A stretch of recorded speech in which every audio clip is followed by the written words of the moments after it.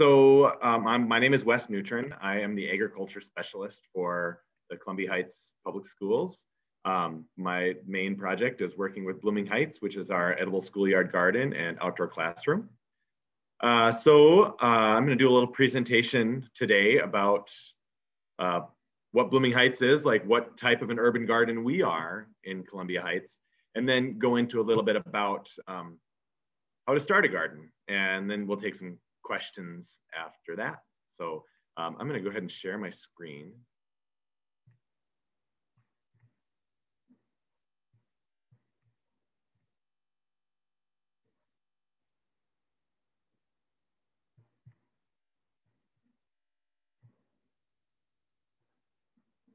Okay, can everybody see that okay?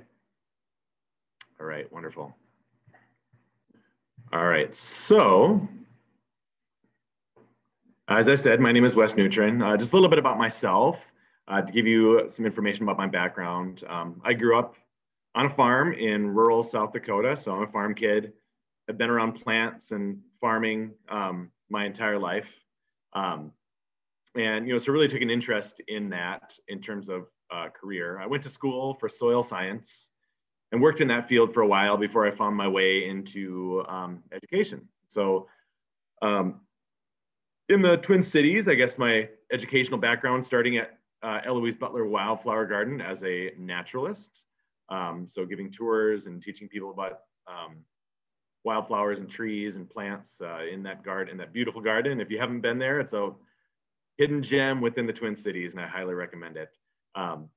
And after that, I worked as a teacher at Dodge Nature Preschool in West St. Paul.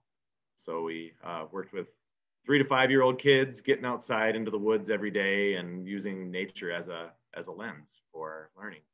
So that was, a real awesome outdoor classroom experience there.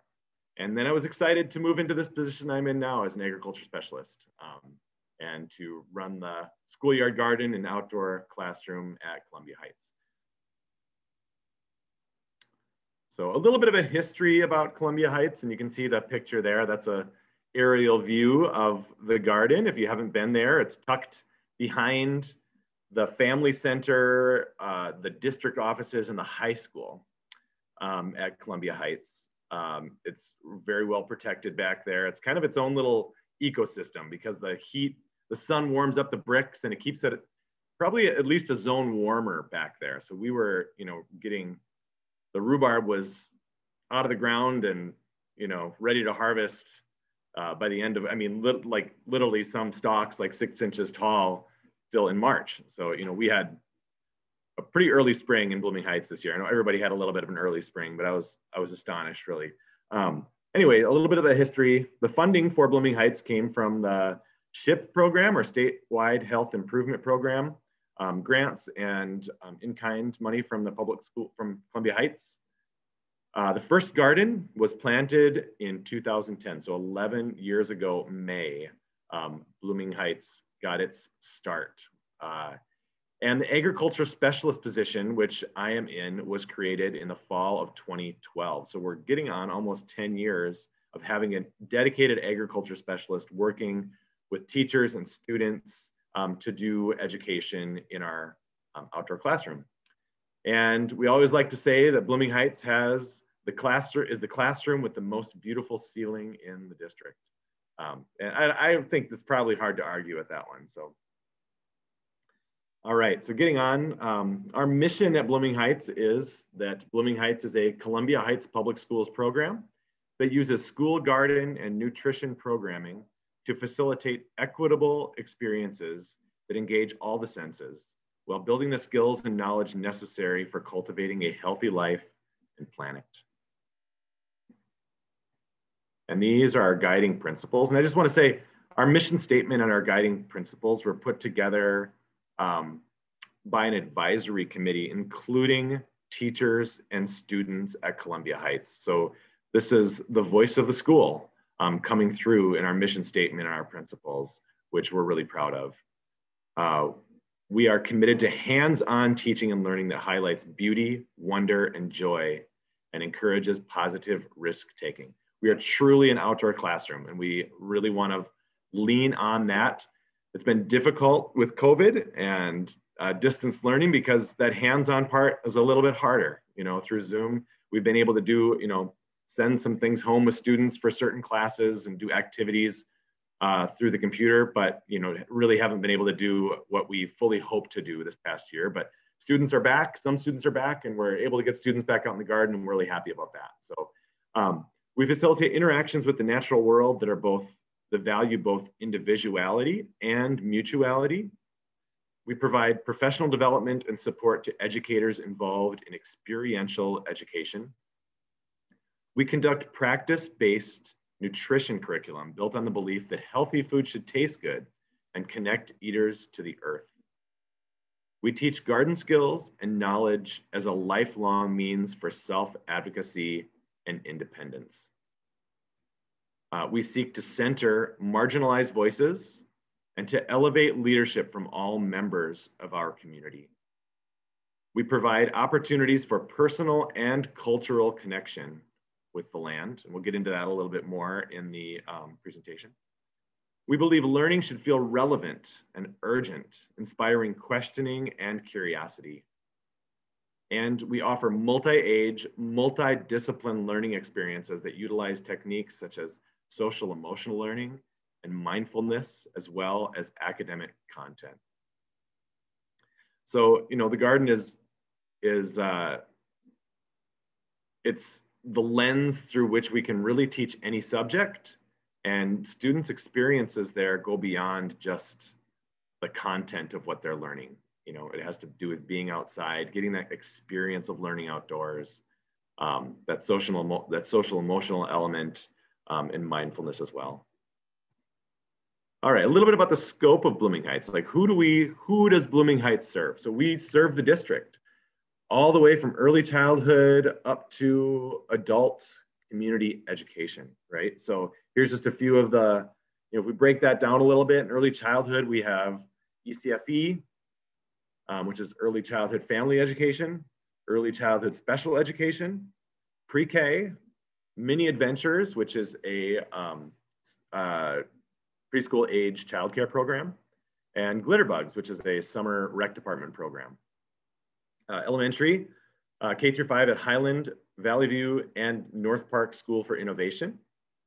All the elementary schools within our district. Also Adventure Club, which is school age childcare that happens after school and also in the summer.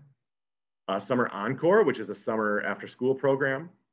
And the middle school, which is Columbia Academy. High school, obviously Columbia Heights High, but also programs within the high school, Anchor, Special Ed, Encore, which are after school programs. We also have 4 high school students who worked with us last summer as paid garden assistants, and we'll hire another 4 high school assistants for this summer. We have special education classes, adult classes, like I said, Metro North, ABE comes out to the garden, and community ed classes. And then we also maintain partnerships with community experts, Aaron Roop from Pollinate, Minnesota, and we've worked with Spark Y in the past. So just a little bit about, like, what does a year in the life of Blooming Heights look like? So what does our program in our little urban garden look like throughout the year? So starting with spring, we need to do spring cleanup right away. So that's kind of where we are right now. We're still doing some spring cleanup. We've got some bed prep, some planting, all kind of happening simultaneously out in the garden right now. But preparing garden beds, digging, adding compost, irrigation lines, mulching with straw.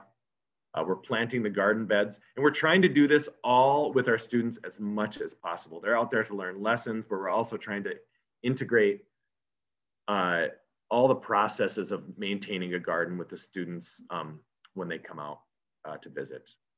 Scheduling student visits with teachers, so that's a big part of the job, making sure that teachers know that we want them out there and we want to get their students out in any way we can, and scheduling with them. Sometimes teachers just bring their students to the garden on their own to do their own lessons, and that's great too. So it's a space that's, you know, open to all of our teachers. It's also open to the public. So just know that you're welcome to come to Blooming Heights and visit. We've got picnic tables there.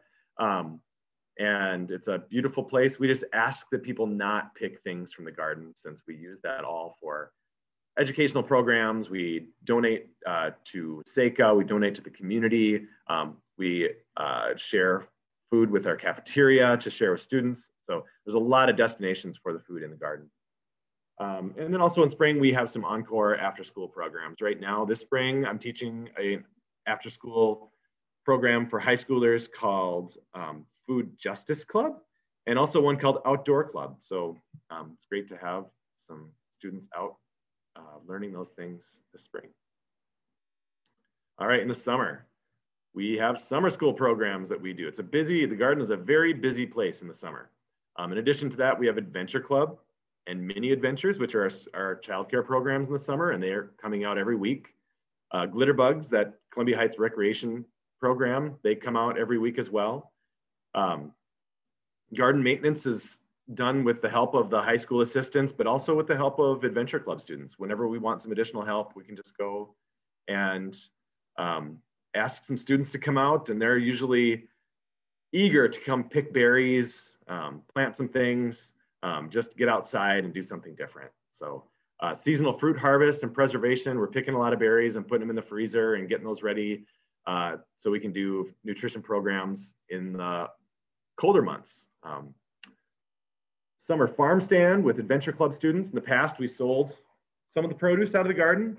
Last year and this year, our plans are to give produce away to the community. So we actually have some dates on the calendar that are in the community ed catalog where residents can come and get free produce from the garden. Acknowledging that, you know, this pandemic's hard on people, and there's been, you know, we have food insecurity right here in Columbia Heights, and we want to do what we can to help address that. So as I said, the high school assistants working in the summer, they're working on special projects. And also they're going to be learning about pollinators this summer, which is super exciting. We got a lot of pollinator initiatives going on in the city this summer. The mayor's Monarch Pledge. We've got the program we're doing at the school. Rotary Club is working on some pollinator initiatives. And what we plan to do is train our high school students to be pollinator advocates, so they can go out in the community and tell residents about pollinators, their importance, and what they can do to protect them. All right, fall in the garden, we're obviously harvesting. That's a big part of it. Providing produce to food service, donating produce to SECA, preserving a lot of the harvest, student visits with teachers. In this photo, you can see some photography happening.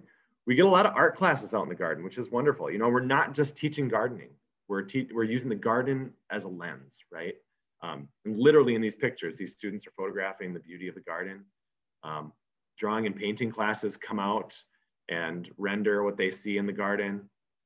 Even ceramics classes have come out to dig clay out of the garden and take that clay, refine it, and make little finger pots from the clay in Blooming Heights, which is such an amazing project.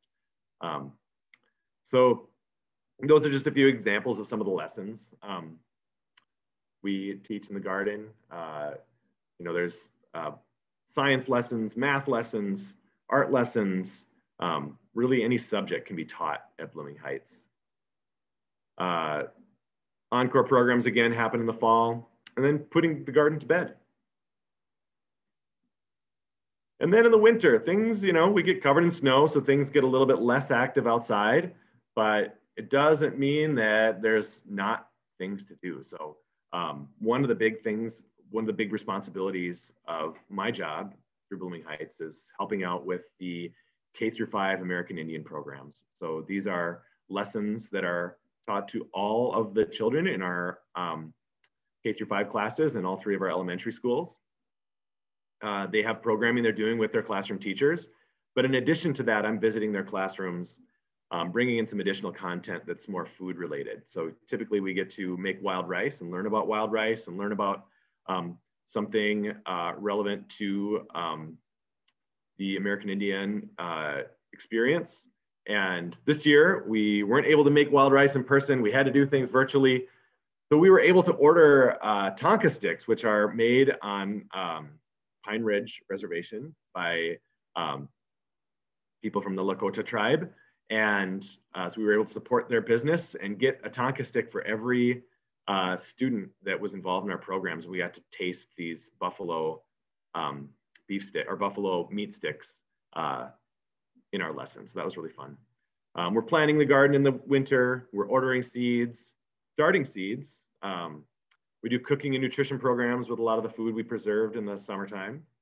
We have winter encore classes, a lot of scheduling for spring programs, writing new curriculum because we always want out that part of our guiding principles, learning being relevant, right? If we want to stay relevant, we have to update our curriculum and have new curriculum to keep up with demand for the times.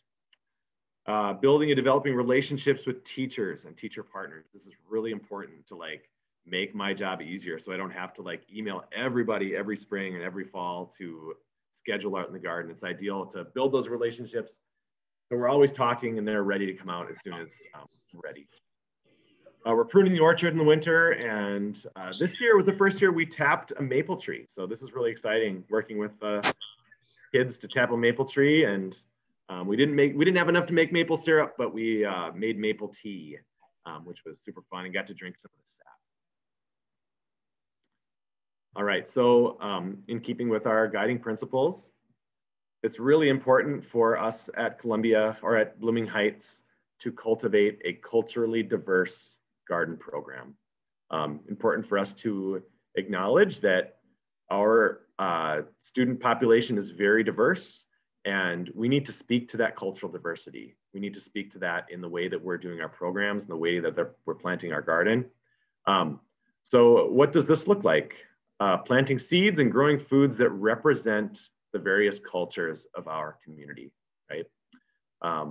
So, you know, I said I grew up on a farm in South Dakota. We're planting a lot of seeds that I didn't even know what those foods were when I was a kid. And that's great. Like, we want to be able to, when we're harvesting that food and we're doing cooking programs, we want to be able to make recipes that come from different cultures and be able to use that food right from our garden, right? Encore Food Justice Club. We talk a lot about food justice is basically social justice in the food justice system, or in a food system, right? So tackling issues of inequity within the food system, all the way from farming to harvesting food, through the way the food is distributed in our country, food deserts. There are a lot of food justice issues that we're able to touch on in our Encore class.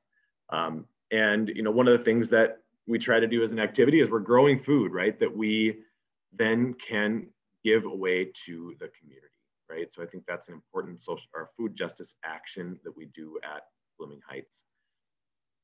We have garden signage in multiple languages in the garden. This was a special project of one of our high school assistants last summer.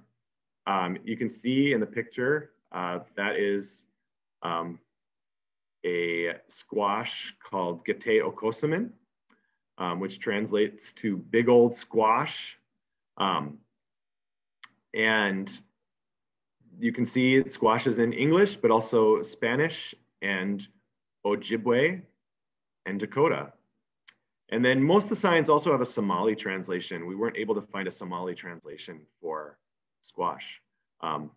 So we also value cultural representation in our curriculum, right? I acknowledge that I'm a white man and my perspective on gardening isn't the be all end all, right? There are many perspectives and it's important to reflect our student population. So we're learning through books, videos, giving credit and learning from names within the various cultural communities that make up our district.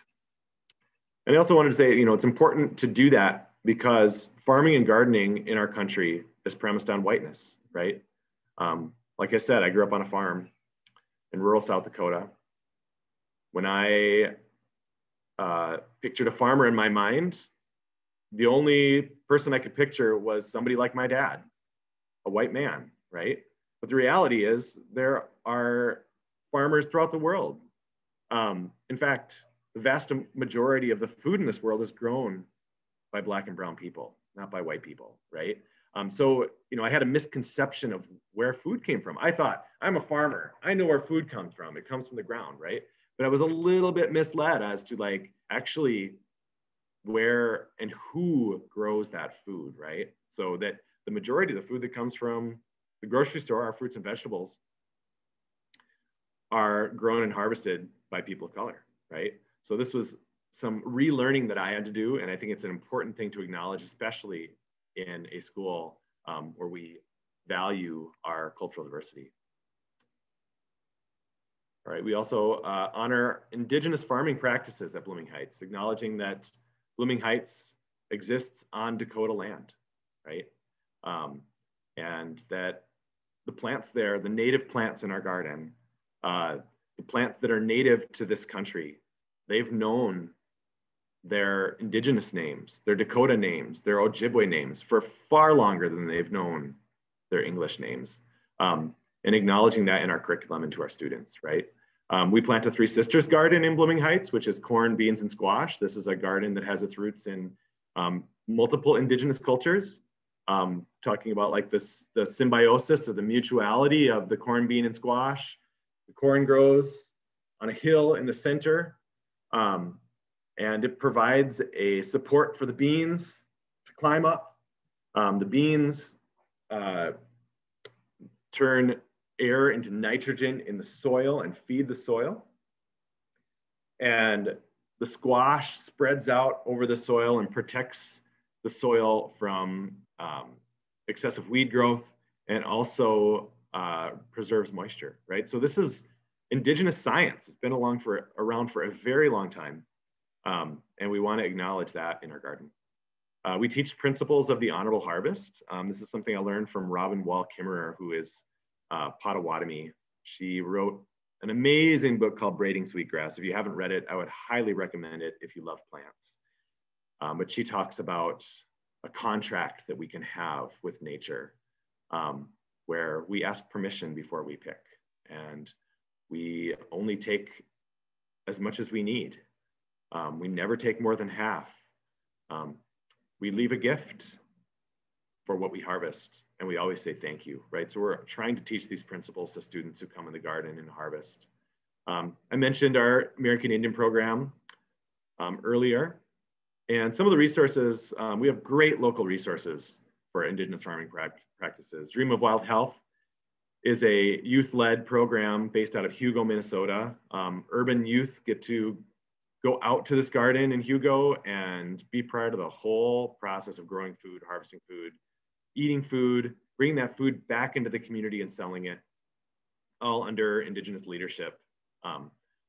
And Natives, which is the project of the sous chef, also has a project called the Indigenous Food Lab, opening up a restaurant in downtown Minneapolis this summer called Owamni. So it's super exciting. If you haven't heard of Natives or the sous chef or Owamni, check it out for sure. And we want to acknowledge the agricultural contributions from communities of color. Like I said, farming and gardening in the country is premised on whiteness, and we want to change that. We want to open up people's minds, open up people's perspectives to the contributions of all people toward farming and gardening. As I mentioned before, the vast majority of food grown in this world is grown by people of color. Some of the resources that we use for education, Youth Farm, which is a local program that gets kids in the city out farming. Farming While Black is a wonderful book. It's written by Leah Penniman. Her farm is called Soulfire Farm in Albany, New York. They do amazing work. In various books, websites, Instagram accounts, TED Talks, online presentations. I have a link to a Google Sheet I'm just going to throw in the chat, and if anybody's interested in looking at that, you can click on the link. And you don't have to look at it while we're talking, but you can simply open it up. It'll stay open on your browser, and you can look at that after the presentation. So, all right. And I just want to acknowledge, like, permaculture, regenerative agriculture, community supported agriculture, pick your own gardens, all these things get a lot of buzz, right? But I want to acknowledge that these things exist because of the contributions of people of color, right? The ideas of permaculture come from indigenous farming practices. The ideas of regenerative agriculture come from indigenous farming practices. Community supported agriculture and pick your own farms was an idea that was pioneered by Booker T. Whatley in the mid-century at Tuskegee University. So just giving credit where credit is due, right? Like, I had no idea. I knew about all of these things, but in my mind that was steeped in this farming whiteness, I'd never imagined that these were contributions that came from communities of color, right? A lot of learning to do. All right, we're going to switch gears here and talk about urban gardening. So if anybody, many of you maybe have a garden already. I know there are people watching on TV as well. So just want to go through 4 things to know about starting a garden. First thing is when. When do you start a garden, right? This is really important, and it's going to depend on where you live in the world. But right here in Minnesota, in the Twin Cities, they generally say that you should not put transplants in the ground until after the last frost date for Minnesota, which is May 15th, right? And some seeds you probably shouldn't plant until then either, because the seedlings are so tender. When they emerge, and if they emerge quickly, they could frost and you just have to plant again. So, and as for seeds, it really depends. April 15th, or depending on the plant, for some seeds, it's as early as you can work the ground, right? So that really depends on the year. There are some really hardy vegetables like your brassicas, like broccoli, kale, cabbage, radishes, peas, lettuce, spinach, other greens are really hardy. So you can seed those early. If it frosts a little bit, they're going to survive. They're just going to hunker down and wait till it gets warm again. And then there are some seeds that you want to plant a little bit later, like corn, beans, squash. Those are more tender. You don't want those to freeze because then you just have to replant. And things like tomatoes, peppers, eggplant, those are ones that ideally you start indoors and transplant outside. And then there are other crops. But the other category, garlic, we harvest or we plant that in the fall and it comes up in the spring. Or you can plant in the fall. You can also plant spring garlic. And then there are fall crops, like crops that you plant in the late summer to harvest in the fall, right? So different planting schedule there. All right, one of the thing number 2 to know about starting a garden is where to start a garden, right? So if you can start it outside at your home. If you're lucky enough to have a backyard, you can plant a garden in your backyard. If you have a balcony or a porch or a deck, a person could plant in containers in those spaces as well. A lot of garden plants grow amazingly in containers. In fact, some grow better because you can contain them, right? So certain plants like mints that love to spread, you can keep them contained a little better in a container. So yeah, you can do those things outside in ground or in containers. Community garden plot. For people who don't want to have a garden in their backyard or don't have a backyard or don't have access to space where they live, community garden plots are an option. And I'm not super well versed in the community gardens of Columbia Heights. Hopefully we can talk about that a little bit in our question time. I live in Minneapolis. So I'm still getting to know the community garden situation in Columbia Heights. But that community gardens usually require a fee, right? But also indoors, a person can start a garden indoors under grow lights, in windowsills. One of the people I follow, she's a Somali farmer, and she has an Instagram called Naima's Farm and is working on starting the Somali American Farmers Association. Amazing woman. She wanted to start farming, didn't have access to land, and she started growing herbs in her bathroom. That's how she got her start, right? So a garden can be very small and it can be very big and it can grow into something much bigger as well. Some considerations here with starting a garden: land access, we talked about that.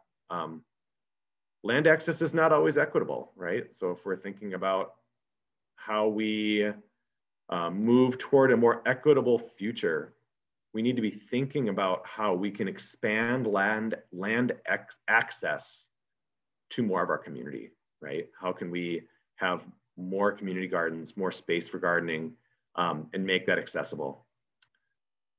Another consideration is soil contamination, and I misspelled that, I apologize. If you're gardening in your backyard and your house is from the 50s or before that, it's very possible you have lead in your soil, right? A person could test their soil for lead. Lead tests are kind of expensive, but you could also build raised beds and bring in clean, healthy soil that you know is not contaminated and grow your garden in raised beds. And this is a good way to make sure you're not eating vegetables that have been contaminated by lead, right? That's really important, especially for young children. They're not getting excess lead in their systems. Also, container gardening is a great way to get around soil contamination.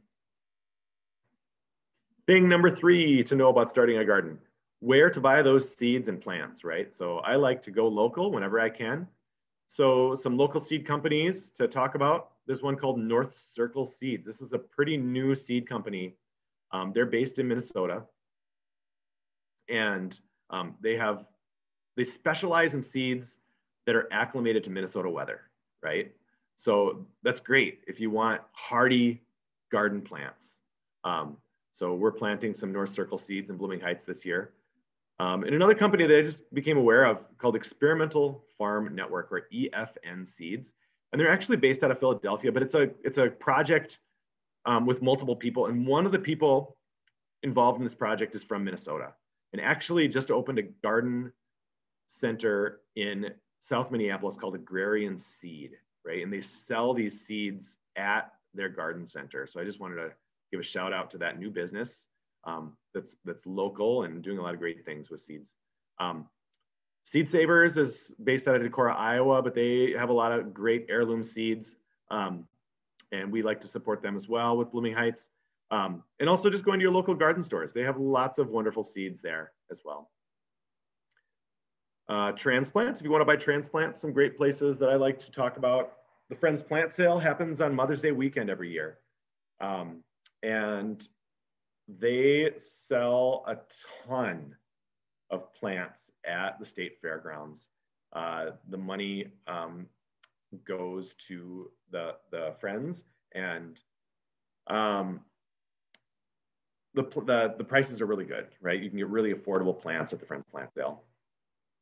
Mother Earth Gardens, they're in Northeast Minneapolis. There's a Mother Earth Gardens that's really close to Columbia Heights. They have wonderful plants there. And also I love to go to farmers markets. There's always plant vendors at farmers markets in the spring selling really healthy, wonderful garden plants. Another thing I wanted to bring up on the subject of buying plants is neonics. Maybe some of you have heard of neonics. It's an abbreviation for neonicotinoid insecticides, right? And I just want to make sure that people know that they should make sure that their plant providers are not using these insecticides on their plants. Some nurseries use them because it cuts down on like aphid and mite damage in their greenhouses as they're starting these plants, right? So they can be more profitable. The downfall, big downfall, is that these pest or insecticides are systemic. Once they get in the plants, they never leave, and they kill all insects. So it's possible you're buying plants for a butterfly garden from a plant provider who sources from a nursery that uses neonics.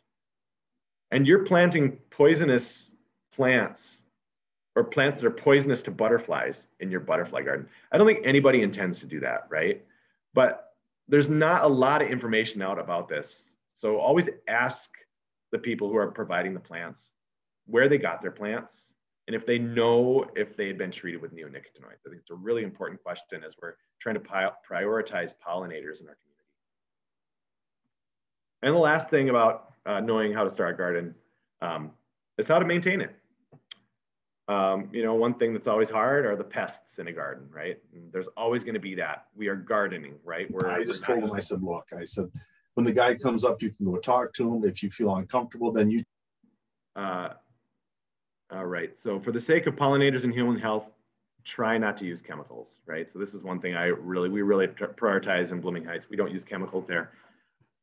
Everybody, you know, sees things differently, but pesticides, insecticides, fungicides have a negative effect on pollinators, animals, and humans. So, and, you know, instead, pull weeds by hand. It's good exercise.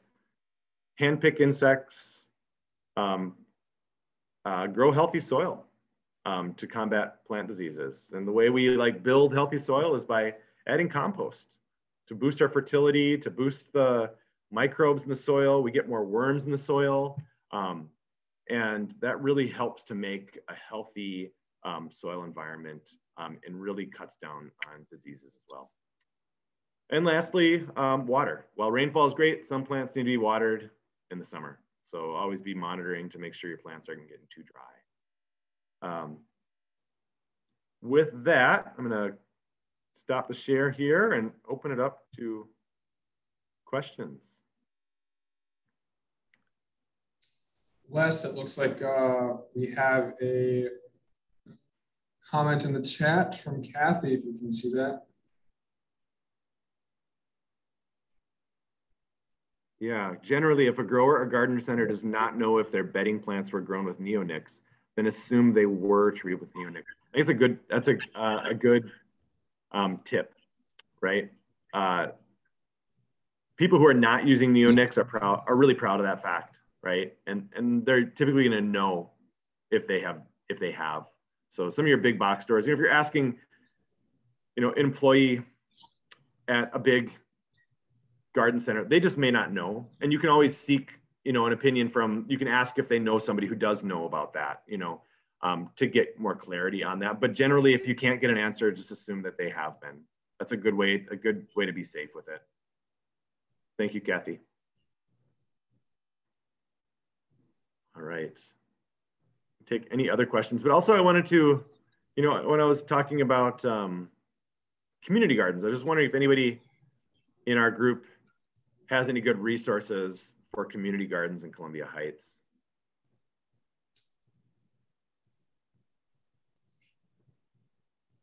Yeah, I know we have Veronica Johnson here, and she she might have some information on a community garden.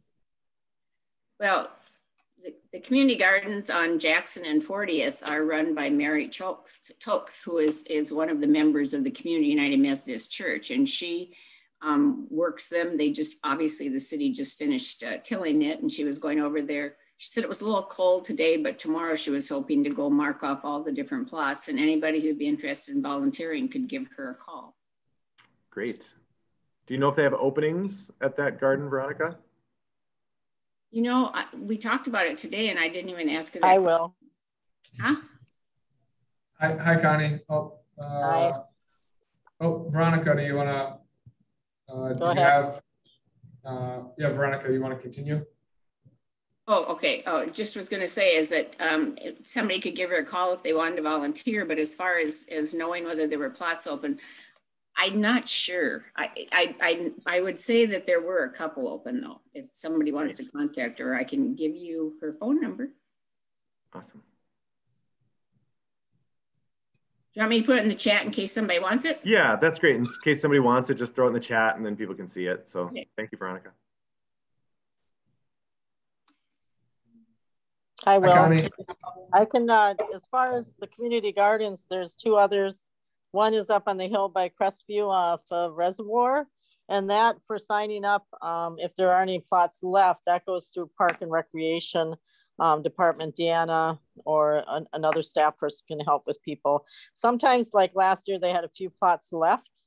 And folks, it's still good to check in to see if there are any left. They can also put your name on a waiting list and they'll contact you if if plots are left, or two, I'm up there, I've got 2 plots and I keep an eye on stuff. If people don't start planting by a certain time, like middle of June, and it's just sitting there growing weeds, they can lose the plot and we can assign it to somebody else if they want it. And the other garden, it's not a community garden in the same sense as Mary Stokes or the cities, and that's the food forest we have over at Lomiaki Park, the Blooming Sunshine Garden. We're in our second year of planting.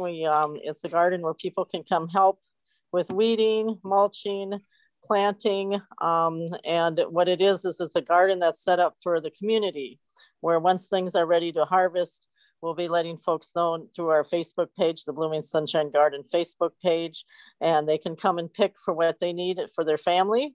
We planted a bunch of fruit trees last year. We also have I can't think of the type of nut, hazelnut bush, and we got some raspberries started. And we'll also have some annual things like tomatoes, peppers, squash, different types of herbs that we've already planted last year.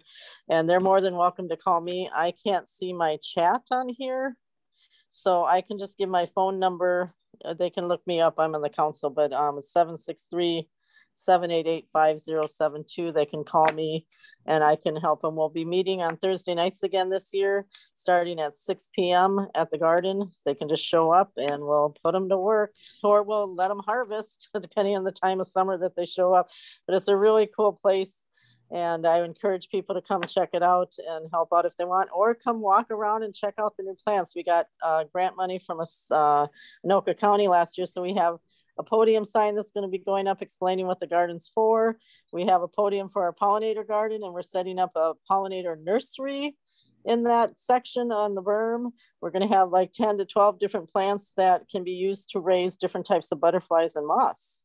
And so those will be examples. Plus we have little signs that we got through the grant that we're going to post information about what parts of the plants are eaten, when you can harvest, all that kind of stuff. To be used. So it's a really cool project that folks can come check out. Thank you so much, Connie, for sharing. That's amazing. You're welcome. Thanks.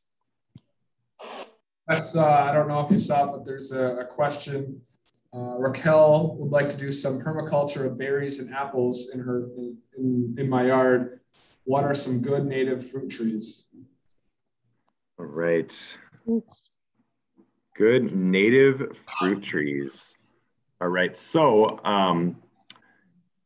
let's see. A lot of the fruit trees that like apples and pears are not native.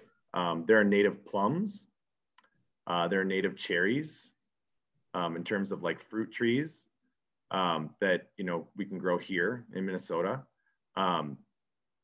But nuts like hazelnut is a native nut producing tree. Like big trees like black walnuts and butternuts, but those are probably a little bigger than what, trees in that family kind of discourage they have an allelopathic effect on the soil. So they kind of discourage other garden plants from growing. So I don't necessarily recommend that for somebody's yard. But also thinking of like berries, right? So like June berries, currants, raspberries, strawberries are all native to Minnesota and native to the Midwest. So those are some great native ones that I'd recommend. Yeah, as far as apples, apples originally come from Asia. I think there are some like a native crab apple, but not like a line that translates to our modern apples. So, all right. We have Adam from the MWMO here. Adam is class next week with the library, planting for pollinators. We're still looking for more people to register. And Adam, you want to tell us a little bit about the class?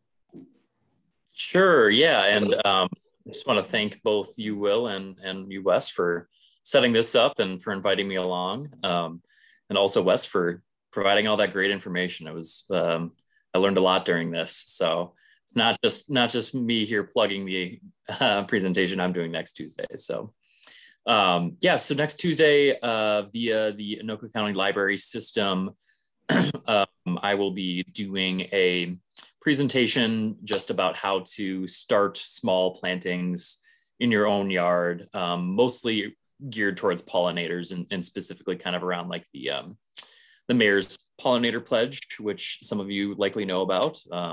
And I know, as you know, Connie was just talking about, and other people have talked about, there's a lot of great things around gardens in general going on around Columbia Heights. And there seems to be a lot of enthusiasm for that push. So if you are a novice, it might not be the right one for you, but yeah, I'll just try to do my best to help you understand why planting specifically for insects is very important, and something that doesn't have to be really daunting, even if you're not really into plants or trees or anything like that. So just try to help people recognize that you don't have to be an expert to do this sort of stuff. It's something that we all can and should be doing to help save some of the ecology that we've lost. So that's my plug for it.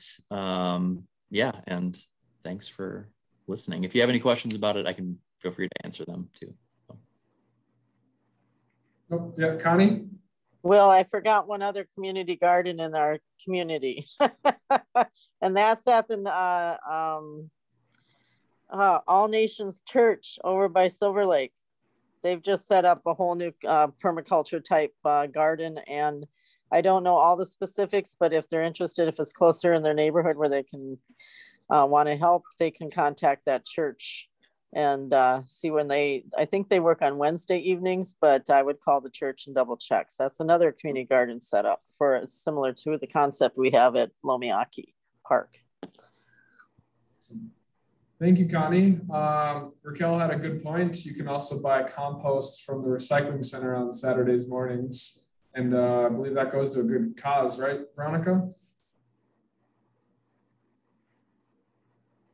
I believe it's is it the Key Club that does the compost bags? Oh, Veronica, you're muted. Sorry. Yes. Yes. If you come to the compost where we send it on 3812 Main, Madison, is the address of the recycle center. And by the way, I'm going to give a plug for the recycle center too, then, as long as you let me talk again. We not only sell compost, then the Key Club kids are the ones who bag it and sell it. It's $3 for 20 pounds of compost, and the money goes towards scholarship and other programs for the Key Club at Columbia Heights High School.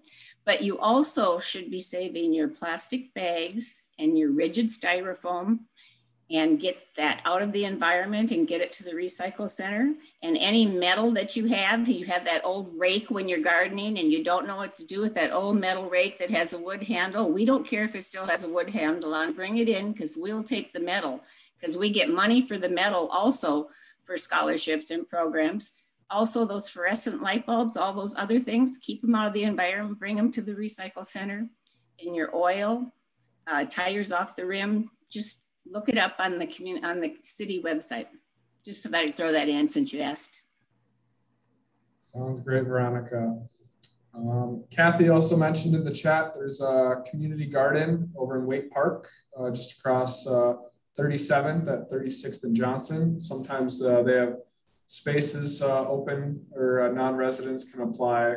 And there's more details in the chat. And then Adam, do you want to tell us a little bit about the MWMO while you're here? Yeah, sure thing. So the Mississippi Watershed Management Organization. Oh yeah, and I see your question there, Kathy. Sorry, I missed that. We are the local watershed management organization that occupies, or I guess is given some of our power through Columbia Heights. So it's called a Joint Powers Government Unit. And that means that Columbia Heights, Fridley, the city of Minneapolis, Minneapolis Park and Recreation Board being its own unit of government, a little bit of St. Paul, a little bit of Lauderdale, all these communities give us some power to help protect water quality and habitat in the areas where our watershed boundaries are. If you're not sure what a watershed is, it's kind of like one big area of land where all of the water that falls on that drains towards one point in particular.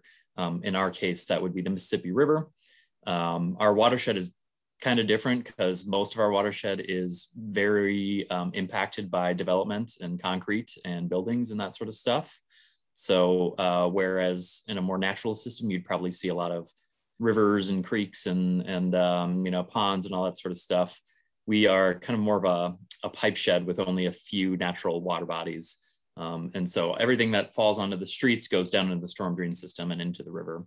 And we just are here to help the cities protect water because they're required by the government also to do some things to protect water too. So I see the question mentions grant programs. We do have some. Our grant programs are basically wrapped up in terms of being able to apply this for funding for this year.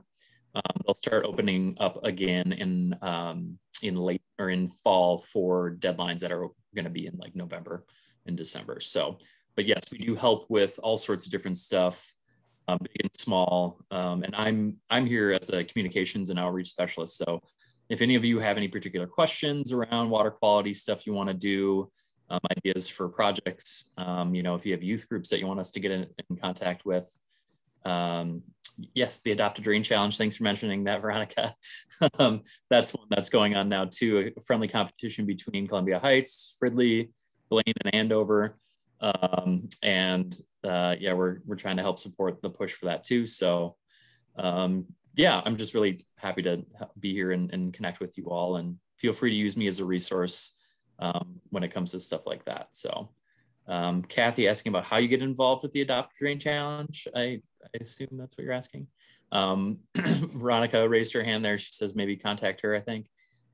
But you can go adoptadrain.org, and you can actually name your drains. I have 2 drains right here. I live on Jolly Lane, and they're Mr. and Mrs. Jolly. And I adopted the one on Lookout Place, and I call her Miss Looky Loo, and I talk to her every day when I walk by and pick something up. Great. That's great. Who's winning the competition so far? I'm pretty sure that it is Columbia Heights. Will, do you know? Yay!